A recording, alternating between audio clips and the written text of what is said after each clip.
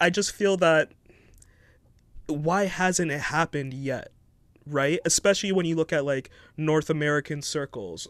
Why is it that I feel like someone like Moist Critical putting out a video where he's talking about season 2 of Promise Neverland, he's eating our food. You know, like obviously, like the pie's big enough for everyone to talk about things, but you have small creators who are actually putting in a lot of effort visually, and they may not make money, like you said, like things will get demonetized, but they'll have a real strong video talking about why this isn't good or why this may be good, and you haven't looked at it yet, and from that perspective, and they may have like a community of friends where they help edit and they make cameos in their videos, but they're not growing and they're not able to make these into careers. But then you have Moist Critical, who, as much as I love his content, I think Charlie's very funny and talented. He's putting up a video that one video with him talking to his camera casually will have more than Anitubers for the last 2 years. They've been putting in so much effort to push out videos, and it's like, at what point are we going to say like, look, we need to do something differently as a community? Maybe we need to focus less on the drama and trying to like tear down other small creators, and maybe we need to come together and build up one another. I don't know what it is, but I'm hoping there is some change eventually. Are they tearing down small creators? That's something that I haven't heard. Like, can you elaborate? Yeah, I don't like, I don't want to throw out names, and I won't, but like I put images on my videos anyway, so you'll see a lot of times you'll see creators talk about someone else. Like, creator A has 12,000 subscribers, creator B has 9,000 subscribers, and maybe just growing their Twitter, and they'll get into like a war, and I can't help but feel like this is either the dumbest argument that they're having about someone's opinion on a video, or it's manufactured for the drama. It has to be one or the other, because a conversation like this wouldn't happen in real life, where two people who are trying to grind and they're just starting to get a little bit of spark with their content, and then you want to attack them and then attack their character. Character assassination is very real with Anitubers, I find, and when you get to forums or you get to subreddits, all of a sudden you have people who are not just talking bad about a video, they start talking bad about the person's entire channel, or they'll attack them for reasons that have nothing to do with why they disagree with them. And like I said, like, it's the internet, it empowers people to say things that they wouldn't say to other people's faces, and anime isn't that big of a deal to get hyped up over it. But like I've also mentioned, like, I do this for a living. I'm a social media manager. It's an annoying job, but it's a job where I get to see all of the ugliness of the internet and all the capabilities of brands and creators, and the effort people take into tearing down others or creating videos where they're just attacking someone's video. Why don't you put in as much effort to create a video that challenges what that person does, instead of just tries to tear it down?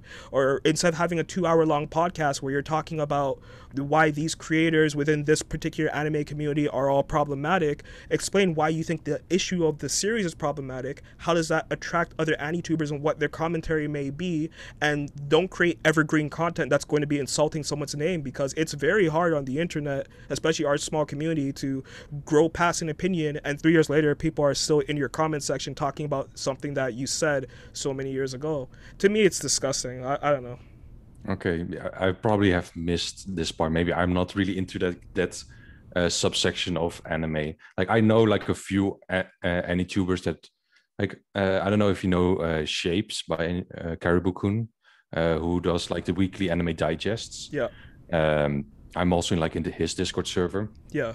and like sometimes the things that they say about like anime or like other Anitubers, I'm like, what are you even talking about? But they're mostly, their biggest problem is like the biggest YouTubers. Like, they have like a lot of problems with like Giguk and the guys from Trash Taste. Not saying that Caribou-kun himself, or let's just call him Shapes, like, not saying that Shapes himself has like problems with that, because he seems like a very like guy with like a good head on his shoulders. Like, he has a very good grasp on like the Anitube community, on like what makes one video good, what makes one other video bad. So, and he's not the one that like is engaging in the like, oh no, this YouTuber is like really problematic. No, but a lot of like the audience that he has collected is kind of like very, I don't know how to call it. I don't want to say elitist, because it's like the reverse elitist. Like they don't want the ones at the top, but they feel like the ones at the bottom that put like 1,000 hours like researching the toenail of this certain anime moe girl. That they want like we make actual informal videos like that. Nobody gives a shit about the information that you give. Like in general, like people want to be entertained, and if they want to be entertained by information or they want to be entertained by comedy, like the audience will decide. And if you look at like the top Anitubers, like you see that there's a big reason why Giguk is one of the biggest, like with 3 million subscribers at this point. Like he's funny, but he also gives information. Is information always correct? I don't know. Like that's the thing. Like, but a lot of like the videos he talks about are more opinion based than factual based. That's why I don't have a big problem with him being occasionally wrong, because I don't take his videos as gospel. And a lot of other, like, I don't know if a lot of other people do that, and that's why it's problematic.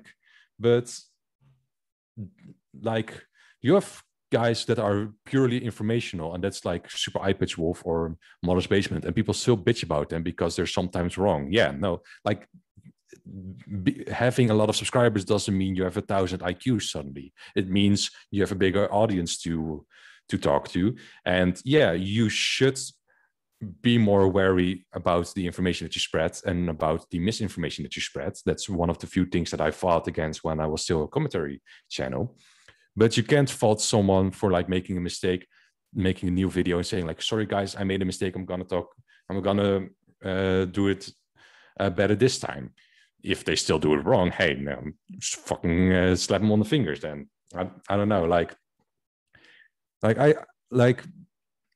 I think people care too much about the words of like people they've never met, about subjects that in the grand scheme of things don't really matter. Like their opinion, like their reason is like, but I don't want people to like insult my hobby. Like no one is insulting your hobby.